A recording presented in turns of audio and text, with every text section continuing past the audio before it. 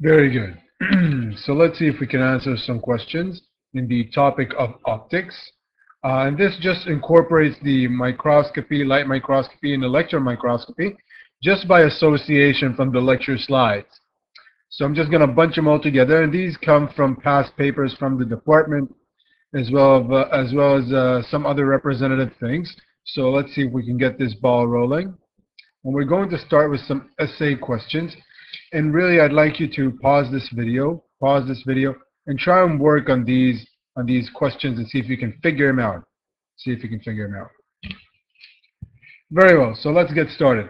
And what's the most important thing with regards to essay question really is to understand that the department scores your test using keywords that need to be in your essay. Some keywords, and as long as you have them, maybe you have some other things mixed around, but as long as you have them, at least some of the score is going to be credited. So, compare the advantages and disadvantages of electron microscopy to conventional light microscopy or microscope. And really, in the level that we're taught, and you can research on it a little bit, as I did, and it's kind of interesting. But in the very bare essentials, when you're talking about electron microscopy, I would say the disadvantage is that you have to prep the specimen. We already mentioned in the electron microscopy, there has to be a vacuum in order for the electrons to accelerate through that vacuum and interact with the specimen or the sample. They're really the same thing. So the sample can't be alive. It needs to be prepped.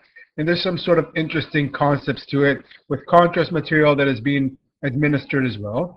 But the positive thing with the electron microscopy is the resolution. And we already discussed the wavelength that is associated with electrons to be smaller than 0.005 nanometers. So, and in light microscopy, and also I can add here cost as well. And it's kind of important because I'm assuming that you know that electron microscopes are quite more expensive than light microscopes. So for light microscopy, what I would say is the negative is that resolution is limited. Compared to the electron microscopy, resolution is limited. I'm just going to put here light microscopy.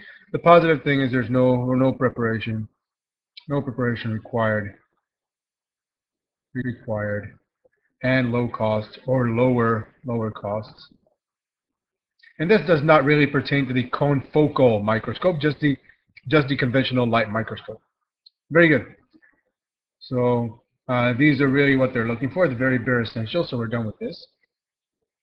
Explain the operation of electron microscope, scanning or transmission. And I'm just going to read it out. If you want to take notes, you may, but I'm not going to tell you anything different. I'm just going to show you how I would explain it. So first of all, if I'm asked to explain it, also do maybe a quick drawing that shows the electron beam that's being focused via this magnet here on the specimen, and I'd write maybe vacuum, and maybe I have some sort of interactions here. But basically what I would say is that electrons are accelerated through a vacuum focused via magnets on a specimen that needs to be prepped. And also we can have, let's say I'm talking about scanning, different interactions of backscattered electrons, Auger electrons, X-ray, luminescence. Backscattered electrons are being collected and interpreted into an image. Or if I'm talking about transmission, the electron beam passing through the specimen goes through inelastic and elastic interactions, and those interactions are also being collected and interpreted into an image. So this is really how I would explain electron microscopes, just keeping to the bare essentials. And you need to really talk about the keywords here. The keywords is obviously electron beam, vacuum, magnets, backscattered interactions, or in the transmission case, elastic or inelastic, elastic interactions. Very good. Just stick to the key phrases. Don't really remember all of the definition itself because it would be very overwhelming. Just remember, electron microscopes, there's all these things in there. Very good. Explain the difference between fluorescence to light microscope. Give an advantage of fluorescence microscope. And really, let's just tackle this one. I would say that the difference between fluorescence and light microscope is that fluorescence is taking advantage of the inherent property of certain molecules to absorb light and emit it. And I would say these molecules are called fluorophores, and they can be excited within a given spectrum, and they can be and they would emit within a given spectrum. And this is really the difference between fluorescence and light microscope. So fluorescence uses the inherent property of fluorophores. And I would explain what a fluorophore is, and maybe I'll tell a little bit about the spectra, but that's the advantage of fluorescent microscope is, I would say there are many, but the two main ones is that there's specific, it's specific because you can excite specific molecules by applying specific filters, really. And maybe when we're talking about the difference between fluorescence and light microscope, if you want to make your answer more noticeable, maybe you want to mention that there's filters that filter the different spectra. Maybe not. It depends. It depends entirely on you. So the first of all, the advantage here is being specific, and second of all, you get better contrast. Better contrast. And by that I really mean that up against a black background, I'm going to have some fluorophores here. So I'm going to have better contrast between this fluorophore that's emitting light and its surroundings. So I'm going to be able to resolve it with better contrast. It's going to stand out, and that's what I really mean. If you don't know what contrast is, it's going to stand out against its background because the background is not going to fluoresce, while only the fluorophore is going to fluoresce. Very good. And we're going to move on. What is the approximate resolution limit of a light microscope? Explain why. And really, this was in the presentation. It was mentioned to be 0.2 micrometers. I think it was calculated for a 500 nanometer green light. And the reason really, the why, and again, this is just a number that you need to remember. Nothing much I can do as far as giving you intuition. This is just a figure. But the why is that we have the AB equation explaining that we have our resolution limit is dependent on the wavelength and the numerical aperture. We can only increase this one so much using conventional light microscope, and we can only decrease this one so much because we're using visible light. Hopefully the Skype is not in the way too much. But anyways, the AB equation actually gives us our limit, and our limit basically we're maxed out around this figure for this wavelength of light. Very good. Let's move on. Compare a virtual to a real image, and really this is a classic question. And when we're talking about real image, we're talking about real image. Real is that it's larger and inverted.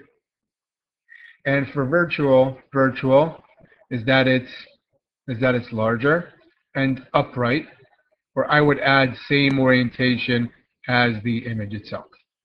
So this is really the different, same orientation as the object itself. And really you can say that a real image is a real converging point of light rays, and this is a virtual converging point of light rays, blah, blah, blah. And this is really the entire base comparison that you can expect. Very good. Explain astigmatism and chromatic aberrations. And really, when you're talking about this, often students say, oh, there was, in the presentation, there was kind of a lot of material around astigmatism, and I don't remember all of it. What you need to remember is key phrases, and that's what I'm really going to give you. I'm really going to have to move on a little bit more. Very good. So we had astigmatism. And good things to remember about astigmatism is, first of all, object off the optical axis. Secondly, and it's phrased differently in the lecture note, or rather the lecture slides, what I like to say is that the vertical and horizontal curvatures are not the same, are not identical,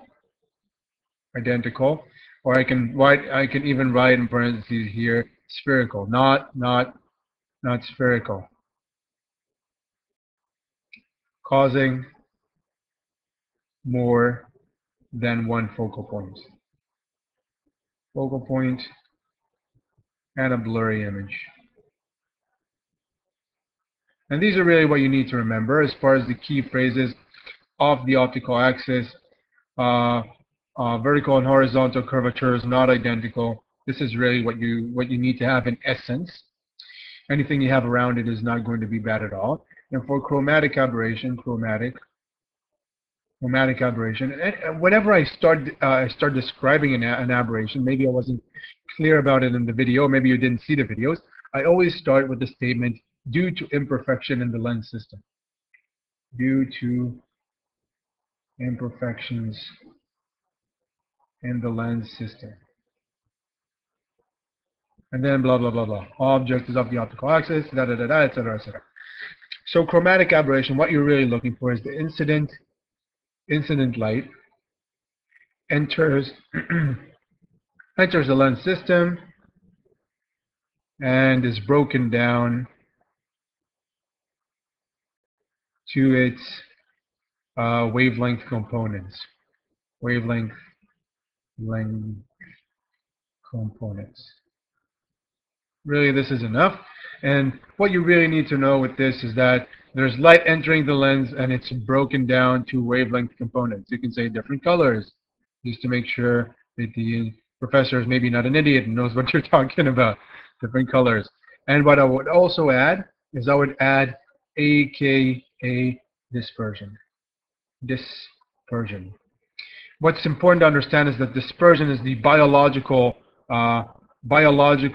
definition to chromatic aberration, and chromatic aberration is the physical quantitative description of it. So if you see dispersion in an exam, in a test, this is what they mean, and they have often confused students. So don't be the one that's confused, because now you know dispersion and chromatic aberration, one and the same. Very good. All right, so define resolution. Explain how it can be improved by the AB formula. Just a reminder, the AB formula for resolution is, one of them is 0.61, whatever, n sinus theta. Very good. This is beam wavelength. I really am not going to go through this formula again. It's all in the video. But as far as defining resolution, the one thing that I want to say is that's the minimal distance at which 2 points are resolvable as two different points. This is how I would explain resolution and how it can be improved either by decreasing the wavelength or increasing the numerical aperture. And this thing commonly is referred to as the numerical aperture. So it's either getting the half angle of the objective to be larger or the refractive index to be larger. And again, if this goes up or this goes down, this would go down. And the minimal distance, the smaller it is, the better my resolution is. So that's how I improve my resolution. Check. Let's see what we have next as well. Very good. Some true or false questions. And don't be lured into maybe thinking that true or false are easier, because there's no open essay to answer. So I want you to pause this video now and see if you can work on these on your own. Very good. So let's get started. Distortion affects the sharpness of the image, and this is kind of an easy flunk. Why? Because we know that aberrations result, and this is the idea, the aberrations result in more than one focal point. And whenever you have more than one focal point, you have a blurry image. But distortions, and by distortions I mean the pincushion distortion or the fisheye, which is also, how do they call it? Barrel, which is really a dumb name because this is how it's called, the fisheye. You can look it up. But really, distortions distort the image. They kind of maybe make it kind of stand in like this, maybe make it kind of squinch in. But they don't affect the sharpness because you don't have more than one focal point. So this would be false. This would be incorrect. Distortions do not affect the sharpness of the image. False. And you can actually get a lot of very expensive fisheye lenses with very high sharpness and resolution. We're going to move on. Aberrations often result in more than one focal point. And this is true, obviously, because that's the idea with the aberrations. Spherical aberration, when you have different focal points for different light rays, or maybe chromatic aberrations when they split up according to their wavelength, you will have more than one focal point. And this is why you have a blurry image. Very good. A fluorescent microscope is able to produce considerably better resolution than a conventional light microscope. And this is a common misconception that this may be true, but think about it for a second. We had the AB formula that dictates that we have some sort of relationship to get better resolution. So if I want to get better resolution, really I need to work with these things here. And light microscopes and fluorescent microscopes, they're both using visible light. They're both using visible light. So their limits are essentially the same. Their limits are essentially the same. So I'm not going to get better resolution. I may get better contrast from fluorescence microscope. I'm not going to get better resolution. So this saying a fluorescent microscope is able to produce considerably better resolution. And notice they said considerably, so they're actually looking to make that statement. That statement is false. Let's move on. Light passing through a concave lens will be diffracted towards the optical axis. And let's see what that's all about. And we have, this is a concave lens. And concave is really this diverging. There you go. Forgot about the English language for a second. They're diverging. And the optical axis that they're talking about is really this axis here that goes right through the middle of the lens. So if I have a light ray here that goes through the middle, it's going to go and to keep on going unchanged. But in a diverging lens, if I have a light ray, it's going to go away here and away here, maybe here as well and here as well. So we know that when light is incident light that is getting into this lens, it's going to be diffracted away from this axis. It's going to be going away. That's why it's called a concave or diverging lens. So light passing through a concave lens will be diffracted towards the optical axis. That is incorrect. That is not true. False. All right. It is possible to calculate the magnification solely based on the object size. And really what's important to understand is that we had this formula of magnification is image or other object over image, or the object size over the image size. And if I had an image size of 1 and an object size, or that's the other way around, sorry. Mix them all together. If I have an object size of 1 and it formed an image of 2, I have a magnification of 2. So really, we need these things just based on this formula. And they really, for this true or false question, they actually made sure that you need to know this formula. So it isn't possible to calculate solely based on the object size. I need the image size. False. All right. What else do we have? In spherical aberration, light rays entering the lens parallel to the optical axis and further away from it will be diffracted more. And to be honest, if I'm reading this in one sitting, I'm kind of confused. So what I would do is I would just draw the spherical aberration. I just draw it. And then I try and understand what they're talking about. And in spherical aberrations, I know that if I have light rays that are further away from the optical axis, they're going to be diffracted more. So maybe they're going to meet here. And maybe light rays, I'm going to draw them in a different color. Maybe light rays that are pretty close, they're going to be diffracted less. Maybe they're going to meet over here. Over here. So let's see what they're saying now. Let's see. In spherical aberration, which is this, light rays entering the lens parallel to the optical axis and further away, they're talking about these yellow lines, will be diffracted more. I would say that is true. I would say that is true. Very good. So hopefully you found a little bit of intuition in these questions, and hopefully you've gone to a better understanding of what's going on using these questions. And I'll see you in the next video.